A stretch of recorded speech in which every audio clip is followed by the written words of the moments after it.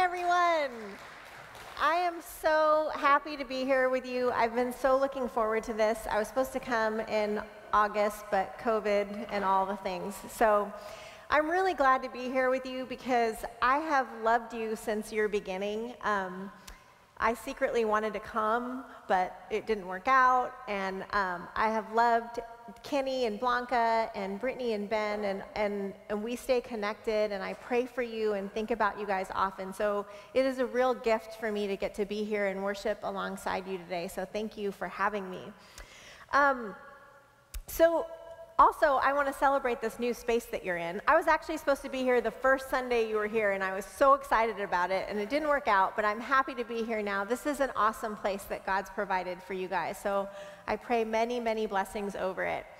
So Advent is a wonderful time of year, and I'm a huge fan of liturgy like Advent and Lent because it's a time when you can kind of really focus your life and your schedule and your rhythms on and turning your attention towards God. So we have these in more liturgical churches where they follow the church calendar, there's these two big markers. They do other things as well throughout the year, but the two more mainstreamed ones are Advent and Lent. And both are times where there's practices and different ways that we're encouraged to slow down our very hectic lives and turn our attention towards God.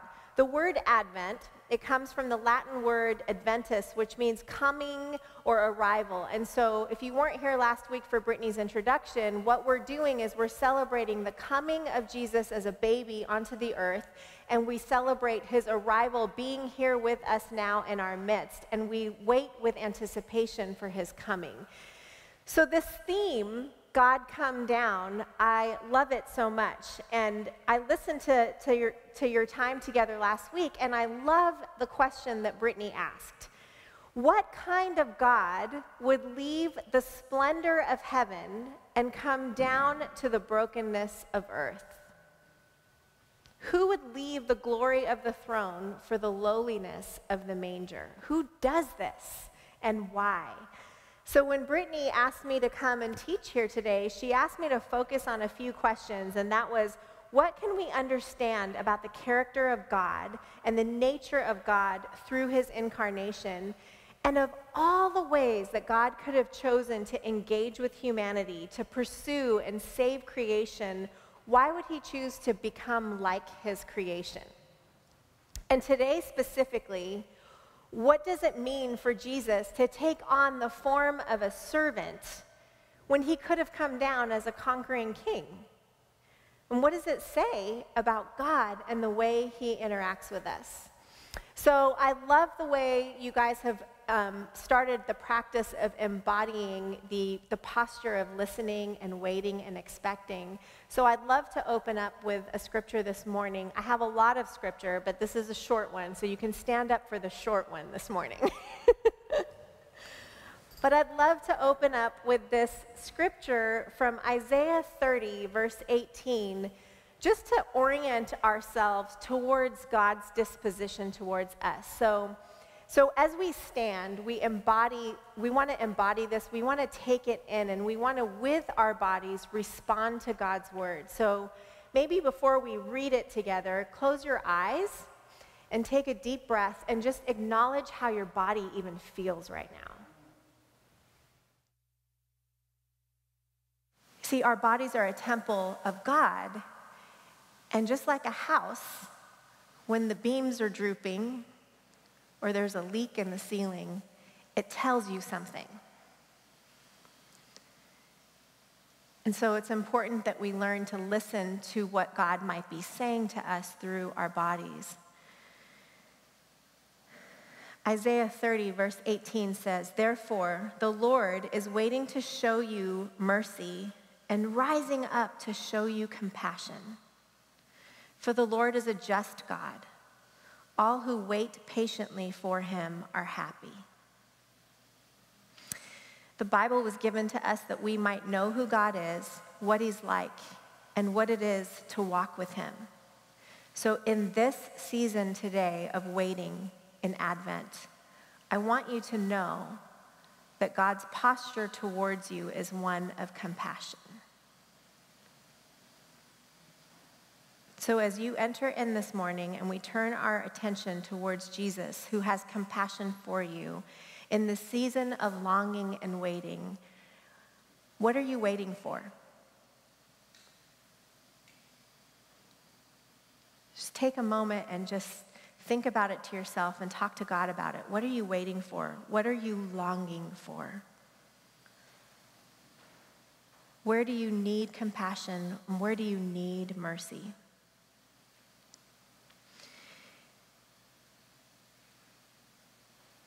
During Advent, I think a lot about the 400 years of silence in the intertestamental period between the Old and the New, where God didn't speak for 400 years. And it would have been really tempting to believe that he was gone, that the people were forgotten. And yet we know that the Bible tells us that God is always at work. So silence does not equal absence. Maybe you're in a season of feeling like God has been silent. So ask him to come. God, we posture ourselves to receive today, and we ask that your Holy Spirit would help us orient our hearts and minds towards you this morning.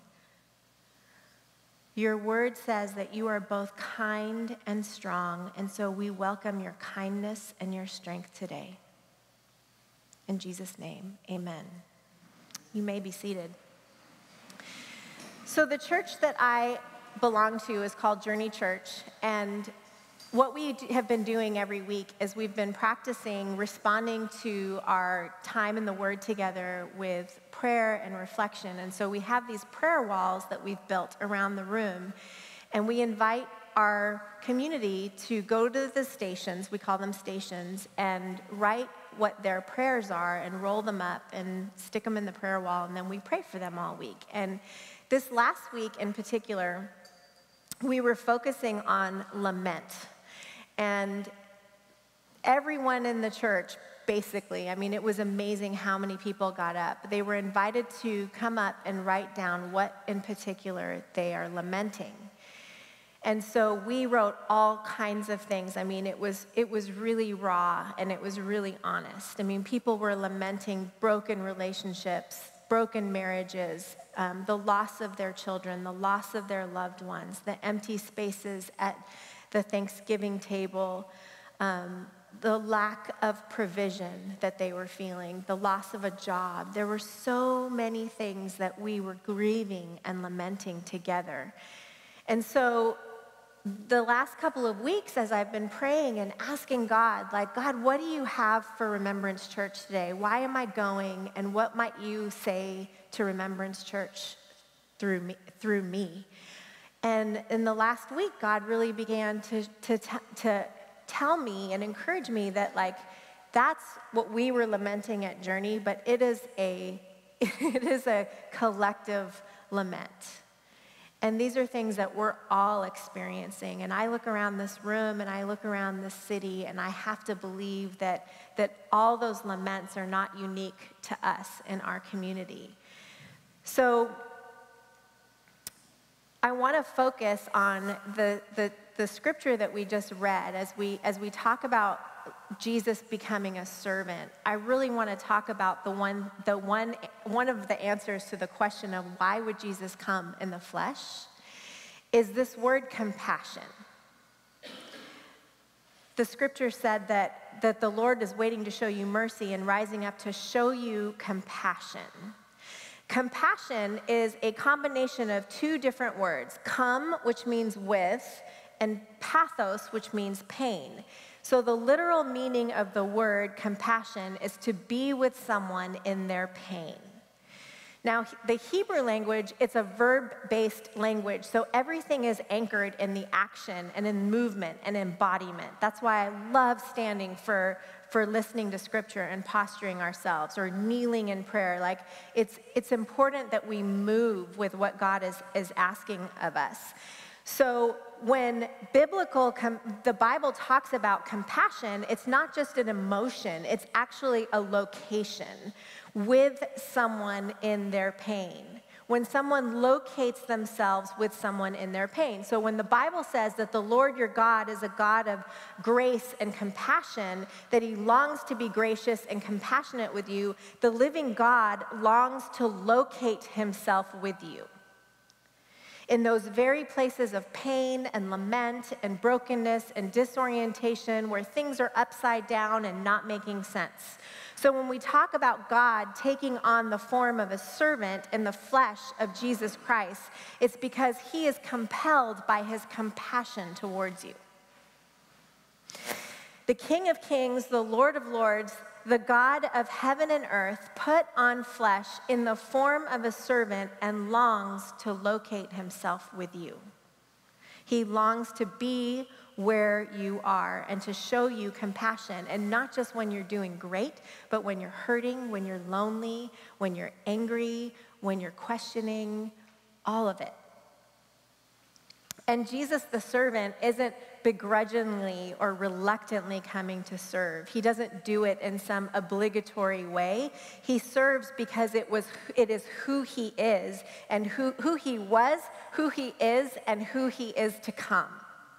He serves from a place of compassionate and gracious love, and this is what I want us to orient ourselves towards today. As we devote ourselves to the anticipation of God coming down in Advent, it's important that we keep in mind that it's not just at Advent time, but the entire biblical story is a story of God coming down. It's the story of God coming closer and closer and closer. So you might be familiar with the words in Genesis 1, right? That the Spirit of God was hovering over the waters. Anytime you hear the Spirit of God hovering over anything, he's about to do something amazing. So in Genesis 1, the Spirit of God was hovering over the waters. He was getting ready to create. And then in Exodus, he's with the Israelites living in the tent, and he says, I want you to build a tent for me. I'm not content to just be hovering over and being up there and out there. I want to come and live with you and dwell with you and tabernacle with you, live with you and among you in the tents. And so he's going from moving from hovering to coming down and living in and among. And then in the New Testament, when we see Jesus, we see God taking on flesh and coming down to the ground. Jesus begins to walk the earth and walk with people and walk toward people. So we read stories of Jesus with the woman with the issue of blood, where he walks toward her and he lets her touch him. And we see Jesus going to the grave of Lazarus, and he sits there and waits and he weeps and he shares the pain of Martha and Mary. He comes closer and closer to our pain. So we go from hovering over and coming down and moving towards and getting closer and closer. And then at Pentecost, we receive the gift of the Holy Spirit, and the Spirit of the living God comes inside us and dwells within us. So we're hovering over, and he's coming down and coming towards and eventually living inside us. So as we celebrate Advent, we celebrate this coming closer and closer and closer, and we look to the future and we speculate, what is it going to be like when he comes again? What is he going to be like? Now, really smart people for thousands of years have been talking about what it's going to be like. And in some ways they agree, and in some ways they don't. But you know what you can bet on? I'm pretty sure we can bet on that it's going to be how we least expect it. Amen. Right? We can know for sure that God often shows up in ways we least expect. Because if we look at the story of Jesus, the first Advent, when God came down and moved towards, it was nothing like what people expected, right? I mean, the people of Israel were not expecting their Messiah to show up as a servant and use servant language and do servant-y things, right? They were expecting this conquering king, this Prince of Peace that they were told about, this everlasting Father of greatness whose government and peace was going to be on his shoulders, right? They did not expect a 15-year-old virgin in an obscure village in Israel to give birth to a baby in a manger. They did not expect that the first people to be told about the Savior of the world, the King of Kings, was going to be the shepherds, who were like the dirty, outcast people that no one wanted to be around, and they were the first people invited to go and be with the Savior. That was not expected. They were not expecting the Messiah to be born the son of a carpenter. I mean, nothing, what good can come out of Nazareth, right? That's what the Bible says. They never would have guessed it. They never would have believed that the people he would have chosen as his disciples were going to be a tax collector and a zealot and some fishermen, and let's not forget the woman with 7 demons, right? And they would have died if you would have told him he was going to come and he was going to eat his way through his time on earth and share the table with people that other people would have frowned upon, because sharing the table with someone meant acceptance and love and welcoming and hospitality and knowing a person, and he did that, and that was not what people expected.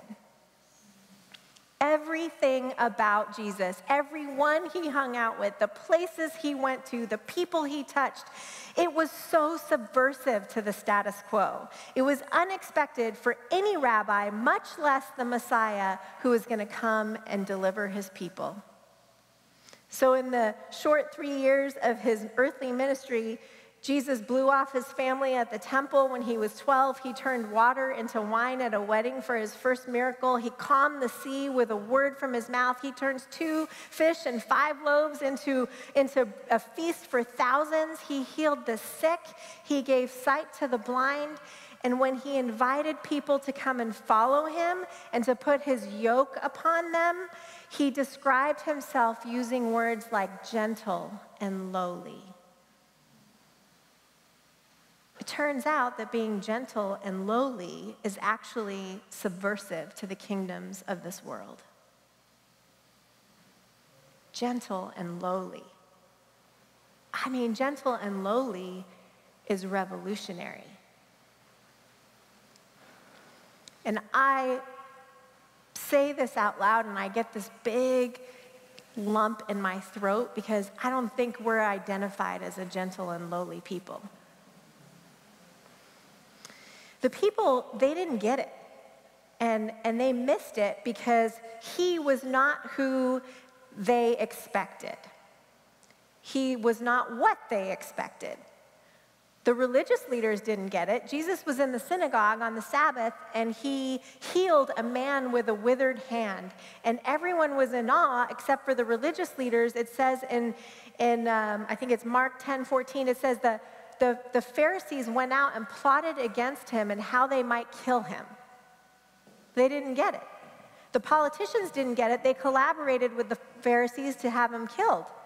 The disciples really didn't get it. I mean, in Mark 10, they're walking, and Jesus says to them, he predicts his death for the 3rd time.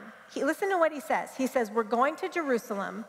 The Son of Man will be handed over to the chief priests and scribes, and they will condemn him to death.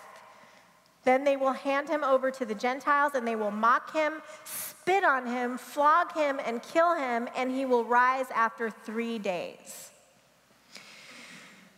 Jesus says this, and what's followed is the most ridiculous response from the disciples, James and John. They basically ignore this major thing that he just said, and they decide it's a good time to ask him who is going to be seated on his right and his left in prominence in the kingdom. I mean, if Jesus took on the form of a mother, he would have slapped them upside the head. Not the time or the place, right? So, but what does Jesus do? He gets it that they don't get it. He calls them together and he gives them one of the most profound teachings on servant leadership. And he talks about the rulers of the world and what they're like, that they lord over their authority over people and they're tyrannical. And he says, you're not to be like that. Because he says in Mark 10:43, he says, "It is not so among you. On the contrary, whoever wants to be great among you, whoever wants to become great among you will be your servant. And whoever wants to be first among you will be a slave to all. For even the Son of Man did not come to be served, but to serve, and to be a ransom for many." The Son of Man did not come to be served, but to serve. This is why he came, to serve and to give his life as a ransom for many. And so even towards the end of his life, I mean, this is not the first incident of them not getting it. Even towards the end of his life, before this is all going to go down, it happens again in this moment, in this beautiful moment where Jesus embodies his extraordinary servant nature with the disciples, and he explains why. So if you have a Bible, or if you're online and you are joining us online, if you have your phone or whatever, I think we have it up here too. Join me in John 13, verse 1. John chapter 13, verse 1.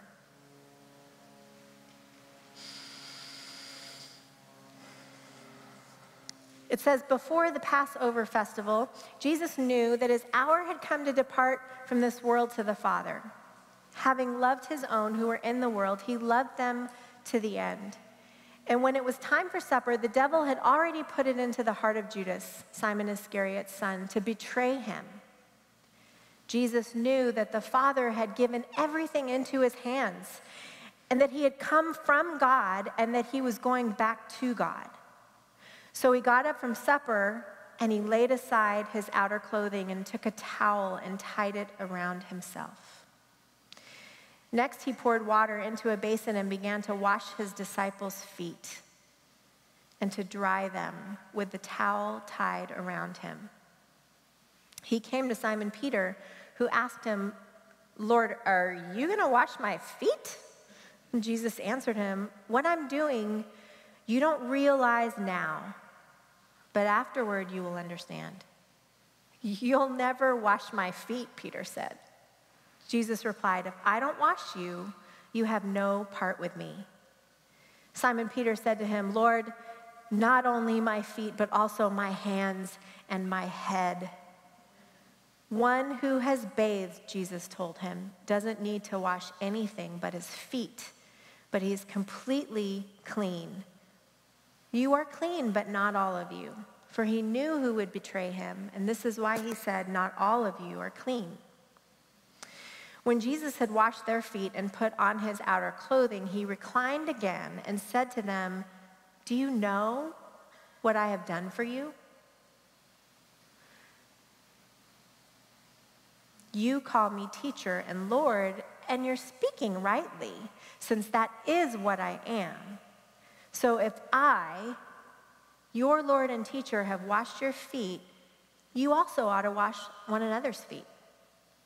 For I have given you an example that you should do just as I have done for you. Truly, I tell you, a servant is not greater than his master, and a messenger is not greater than the one who sent him." In the New Testament, the word servant, the word that's translated servant, it actually means slave. And it's referred to as someone who was owned or controlled by someone else, not just a servant hired to do a certain job. Some slaves performed menial tasks, others, called stewards, supervised the work of lesser servants and managed the master's finances. And so in the time of Jesus, some people were slaves because they were born to slave parents, and some were captured and sold into slavery. The word servant is doulos in Greek, and it means more literally a slave or a bondservant, someone who sets aside all of their rights to serve another. So because the word slave carries such a negative connotation to our modern sensitivities, we often choose to use the word servant. However, servant doesn't quite capture the real meaning. Paul referred to himself as a slave to Christ. Someone who sets aside all rights of their own to serve another. In this case, Jesus was willing to become that.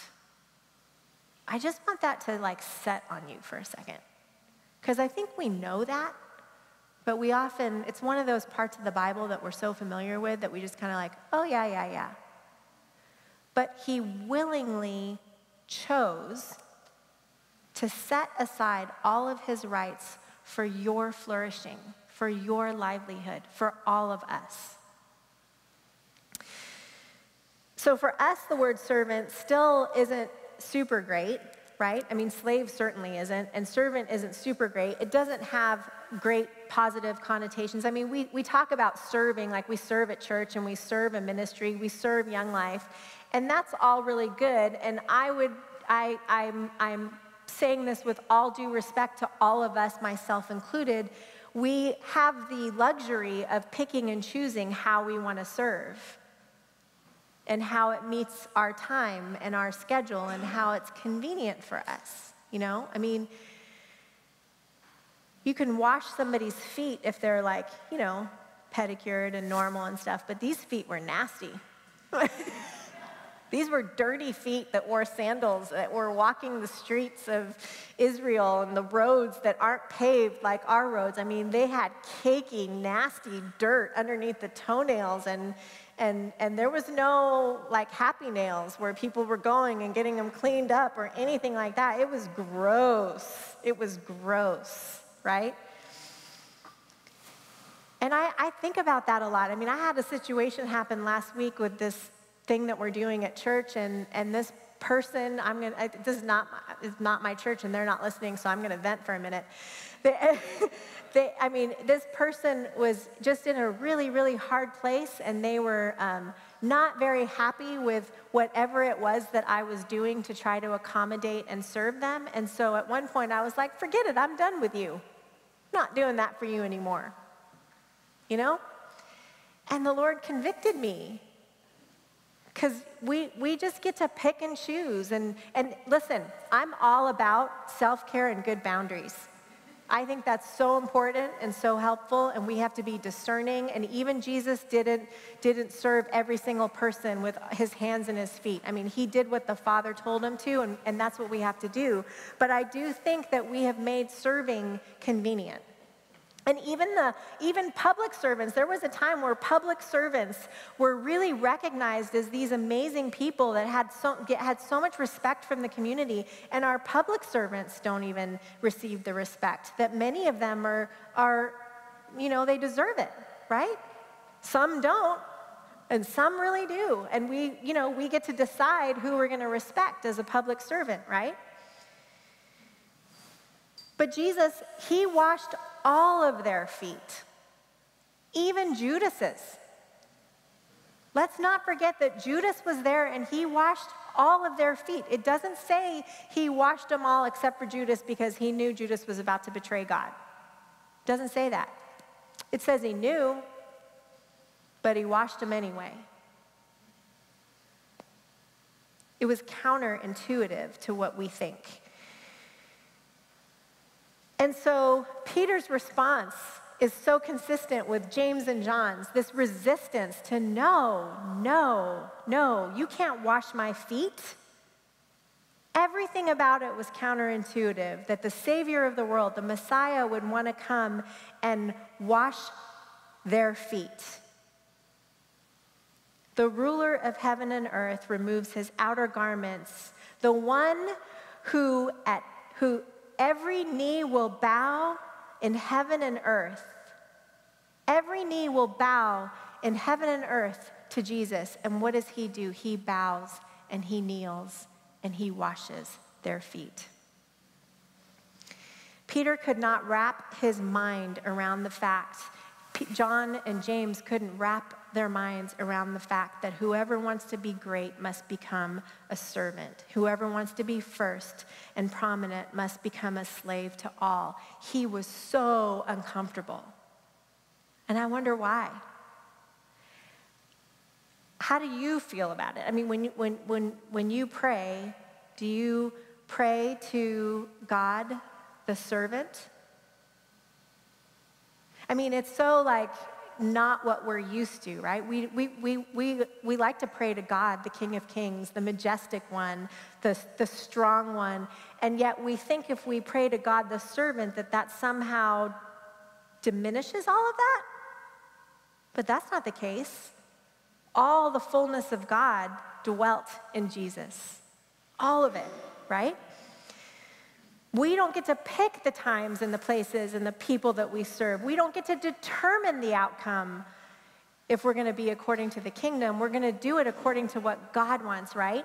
And this can look a variety of different ways. Jesus came and he loved people. The way he served people was he loved people. He wasn't afraid to get his hands dirty. He wasn't afraid to sit in hard conversations. He wasn't afraid to go near people in their suffering. He didn't go to people based on whether they were going to follow him or not. Some didn't, and he still went to them. He served God to the people. He served God's loving kindness and hospitality and love to his people. I have a friend who, before she was married, she was dating her husband, and he came from a really strong Christian family, and she did not. And they started dating, and they decided to move in together. And his mom was this super godly woman, well respected by many, many people. And my friend at the time was not a believer. And she tells this story because she says, I was not a believer. I was dating her son. We moved in together. I'm sure she wasn't happy about it, but she showed up at our apartment with plates and glasses and all these things to furnish our apartment. And she never made her feel less than or judged or unaccepted because of their decision that they made. I think his mom had the sensibility to know that they weren't walking with God, so why would they walk in the ways of God? And so she just chose to love them anyway, and her love and the way she served my friend eventually drew her into the love of the Father. And so Paul tells us that this is our disposition to be like God in this way, to be like Jesus in this way, to go and to serve and to humble ourselves. Even when we think we know what's right and what's best, we humble ourselves, we go low so Jesus can be magnified, right? So look at Philippians 2. In verse 1, Paul says, if there's any encouragement in Christ, if any consolation of love, any fellowship with the Spirit, any affection and mercy, these are all the words that we used earlier today, right, at the beginning. Make my joy complete, thinking the same way, having the same love, united in spirit, intent on one purpose. A lot of times we read those scriptures and we think we have to be unified with each other. No, it's unified with God. It's thinking the same way as Jesus. It's having the same love as Jesus. It's being united in spirit with Jesus the servant, intent on one purpose, the same purpose that Jesus had, to join God in his mission to reconcile the world. Everyone should look not to his own interests, but to the interests of others. Adopt the same attitude as Jesus, who, existing in the form of God, the NIV says, being in the very nature of God. So it wasn't that he was just like God. His whole nature was God. God's nature is to serve. And he didn't consider equality with God something to be exploited. Instead, he emptied himself by assuming the form of a servant, taking on the likeness of humanity. His nature is God. He became like us to bring God to us, to show that God is in us and can be with us. And when he came as a man, he humbled himself by becoming obedient to the point of death, even death on a cross. The death on the cross was the most humiliating, awful death that you could ever die. There was no dignity in dying on a cross. So even to the point of death on the cross, and it's for this reason that God highly exalted him and gave him the name that is above every other name, so that at the name of Jesus, every knee will bow in heaven and on earth and under the earth, and every tongue will confess that Jesus Christ is Lord, to the glory of God the Father. Every knee will bow in heaven and on earth and under the earth to the one who knelt low. So when you pray, do you look to God as a servant? Do you see his likeness being the very nature of God as a servant, as one who came to serve us? Because if we're going to have the mindset of Jesus, we really have to take that in. Otherwise, we just serve because it's the nice thing to do, and it's polite, and that's what Christians do. You come to church, you join a small group, and you serve. Check, check, check. Right? But he humbled himself. He didn't have to. He could have called 10,000 angels to come down and rescue him. He didn't have to. He freely gave his life. Why? He freely gave his life in the most humiliating way. Why? I mean, do you think that right now in our time that the world looks at Christians and says, oh yeah, those are the ones who serve? Or do they see us as people who are grasping for power and the seats of prominence? Do they see us being gentle? Do they see us getting low? I mean, I was thinking about this last week when all that stuff was going down in the Supreme Courts, and I was like, what would it be like if Christians set up like tents outside of abortion clinics, and not as picketers, but as people who were there to hold the grieving?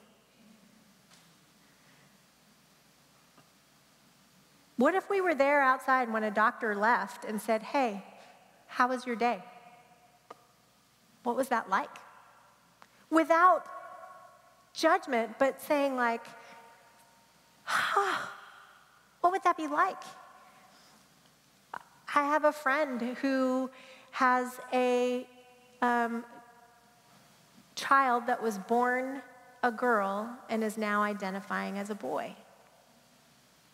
And they just spent Thanksgiving with their extended family, and she sent an email to the whole family and prepared them and said, the one thing that I want to make clear is I don't want my daughter to believe or take on that God does not love her from any of us as we figure out how to walk this out. I don't have answers for any of that stuff. And I know, like, I'm on shaky ground and I might not be invited back by bringing up all that stuff. But, like, this is the world we live in, you guys. This is the stuff that we're all lamenting, that we're all trying to figure out. And one of the ways I've been trying to practice this is I'm a super judgmental person. And when I watch the news, when I'm on social media and I see stuff and I read what people write, and I just have all kinds of judgments. And I'm really trying to practice when I have those negative judgments about people to just stop and pray and bless them. That's a way to serve. That's point one of serving. Pray for maybe they're enemies sometimes. Pray for your enemies. Bless those who persecute you. Bless those who disagree with you. Pray for the people that you think have totally lost their god-awful minds, right? Pray for them, and maybe God will give you marching orders for something else, some other way to serve them. Our Lord and Savior, our King of Kings, the Lord of Lords, the Prince of Peace, the Messiah, the ever-coming one, came not to be served, but to serve. He served by coming near, by washing feet, by lifting heads, by bringing dignity, justice, righteousness to the oppressed. He met the wandering on the roads that they were on, the skeptics in the places of their doubts and denials.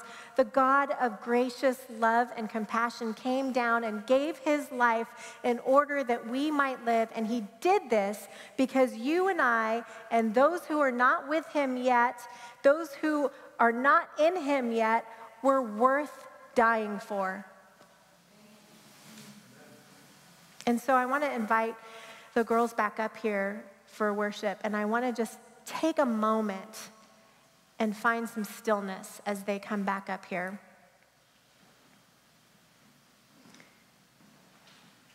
And just take another deep breath, and I wonder, what do you think about all that? And close your eyes, or maybe find a place of focus on the floor that can kind of shut off any distractions around the room for a moment. And think about what I just said. That you might be worth dying for. Because if we can't grasp that, our serving God, our serving his people, has to come out of a place of response to his love for us. We love because he first loved us. If we want to have the same mindset of Christ, we have to know that we're one with God. There's a song that we sing every year at Christmas about a thrill of hope and the rejoicing of a weary world. It's "O Holy Night." And there's a line in that song that says, "Long lay the world in sin and error pining, till he appeared and the soul felt its worth."